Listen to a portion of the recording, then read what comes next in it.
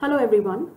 Let us see how to find the Fourier transform of a unit step function ut defined in this way. So let us define the Fourier transform of ut as some u of omega, and if we use the conventional integration form of finding Fourier transform of any function, when we plug in ut in such a function, we would get u omega is equal to integration minus infinity to plus infinity, the function ut e to the power minus j omega t dt. Now we know that ut is undefined at t equal to 0. So if I break this integration, I can say this is 0 plus just after 0 to infinity. The value of ut just after 0 till infinity is 1 into e to the power minus j omega t dt. When I solve this, I would get minus 1 upon j omega e to the power minus j omega t, limits from 0 plus to infinity. Even for an instant, if I believe that at t equal to 0 ut is almost 1 and I ignore the lower limit, the problem here is with the upper limit. Now look at this term e to the power j omega t.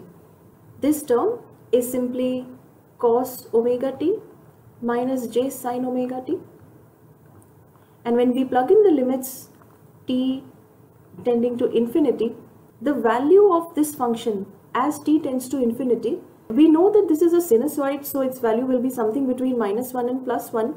But what exactly will be its value as t tends to infinity, that remains unknown.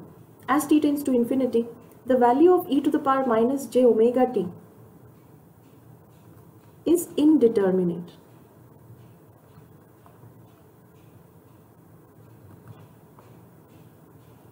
Therefore, we cannot use this approach to directly find the Fourier transform of a unit step function. When we look at the unit step function, we can clearly see that it does not satisfy Dirichlet's condition because it is not absolutely integrable from minus infinity to plus infinity. The area under unit step function is not a finite value. We already know that if this was the case, we could take the help of delta function to find the Fourier transform. So with these clues in mind, we have to take an alternative approach to find the Fourier transform of a unit step function. So instead of using this approach, if I define unit step function as a limiting case of a decaying exponential of the form e to the power minus at ut, where a is positive. So this is e to the power minus at ut. If I define ut as a limiting case of e to the power at ut such that a tends to 0, what we notice is as you go on changing the value of a, and if you go on making value of a smaller, this curve is going to go closer and closer to 1, and finally it will become equal to 1. So if we define ut as a limiting case of a decaying exponential of the form e to the power minus at ut such that a tends to 0, so finding the Fourier transform of this signal on both sides would mean that u of omega, that is the Fourier transform of ut, will be simply the Fourier transform of e to the power minus at ut, but with limit a tending to 0. Now I already know that the Fourier transform of e to the power minus at ut is 1 upon a plus j omega.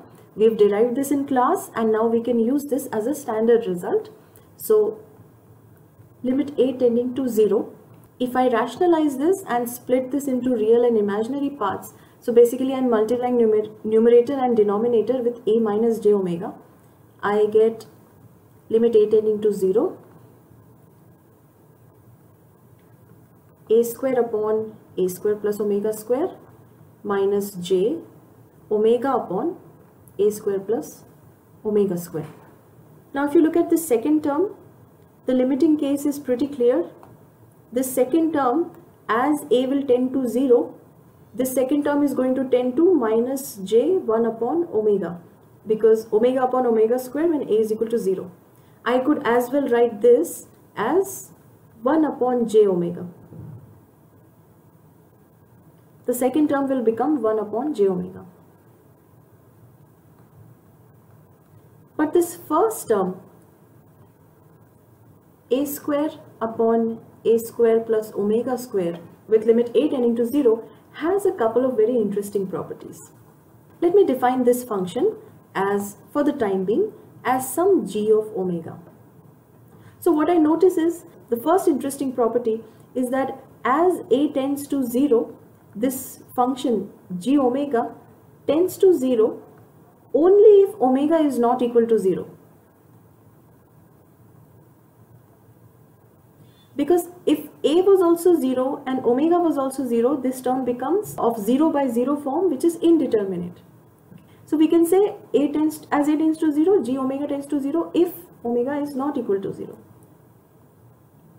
The second interesting property is if you observe the area under j omega. Okay.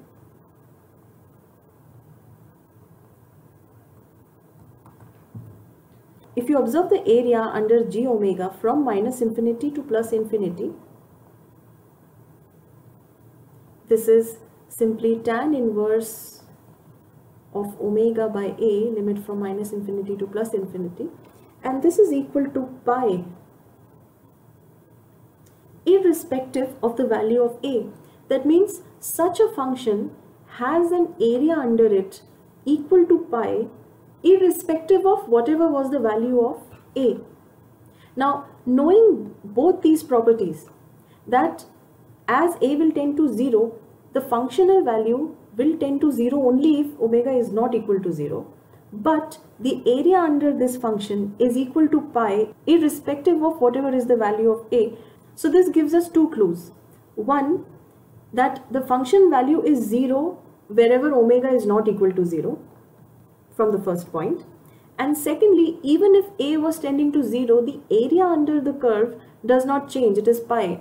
This tells us that as a tends to 0, this function g omega, or a upon a square plus omega square, clearly approaches an impulse having an area of pi. That means having a strength of pi. So this term, limit a tending to 0, a square upon a square plus omega square, can be written as pi delta omega. Because this value, the area under this curve is always constant, which is pi, and this value is not defined for omega equal to 0, and for all other values of omega which are not equal to 0, the value of this function is 0.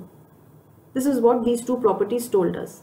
That means that if I now simplify and write the Fourier transform of a unit step function, it becomes pi delta omega plus 1 upon j omega. So to summarize, the Fourier transform of a unit step function ut is pi delta omega plus 1 upon j omega. Delta omega is a unit impulse function in the frequency domain. Now you can use this relationship, this Fourier transform pair, as a standard result to solve various numerical problems in your assignments.